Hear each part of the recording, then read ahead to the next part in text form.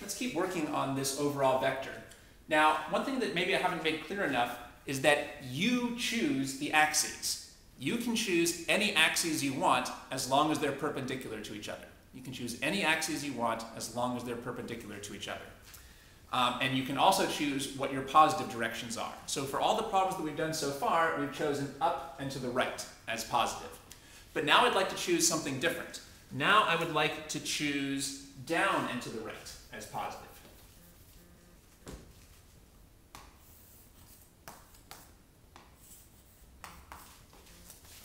This is a good notation for showing that down and to the right are now positive. So our x-axis is still horizontal and our y-axis is still vertical, but now right is still positive, but now down is positive. So this is a good notation. This is probably the notation that your textbook and your instructor use as well. This is a good notation for what our positive directions are. I encourage you to adopt this notation.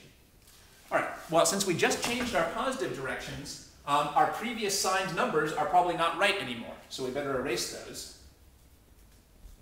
The magnitudes are still correct. This side still has a length of 3, and this side still has a length of 4, but now the signed components could be different. So now I'd like you to pause the video and, using these new positive directions, try to write down the new signed components. Well, to the right is still positive, and this vector is pointing to the right, so it should be positive. Right is positive, and the component is pointing to the right, so that's positive. How about vertically?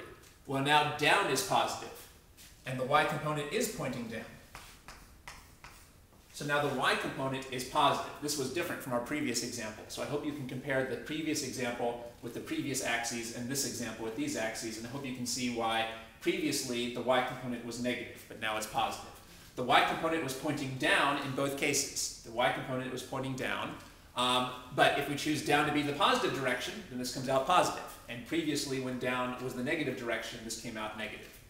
So I hope that you'll take some time and understand why these axes give us these signed components.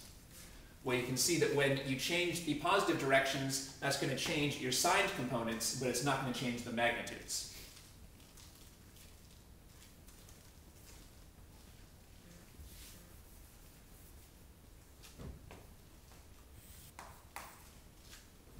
Now I've chosen some new positive directions.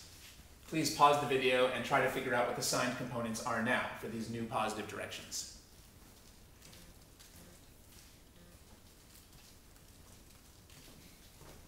Let's start with the x component.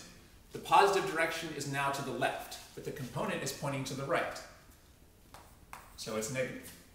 If the positive direction is left and the component is pointing to the right, it's pointing in the negative direction. How about the y component? Our positive y direction is up, but the y component is pointing down, so that's negative. If up is the positive direction and you're pointing down, then you're pointing in the negative direction. So I hope that you're getting the hang of this notation, that when you draw the axes, the arrow on the axis indicates the positive direction. So for example, here I put the arrow pointing up, so that means up is our positive direction. And here I put the arrow pointing to the left. So the convention is that that means that left is our positive direction. So this is a really good notation. It's probably the same as your instructor uses for indicating the positive directions.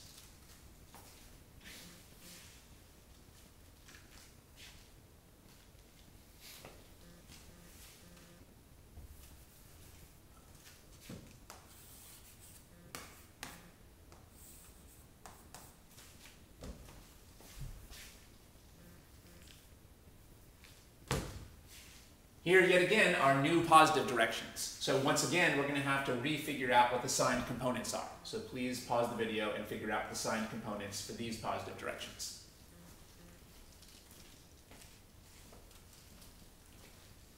Starting with the x, our positive x direction is to the left, because this arrow is left, but the component was pointing to the right, so it's negative.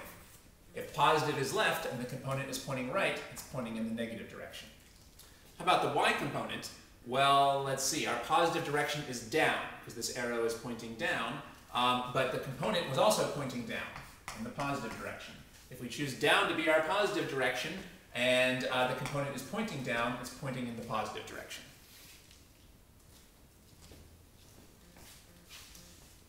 Remember that none of these changes had any effect on this number. we never use a sign for the overall vector. We only use signs for components.